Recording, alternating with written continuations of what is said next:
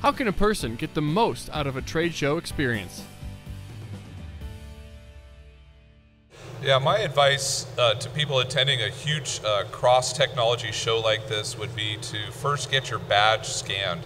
I think that's an important step in the process as far as after the show, to make sure you get some follow-up literature.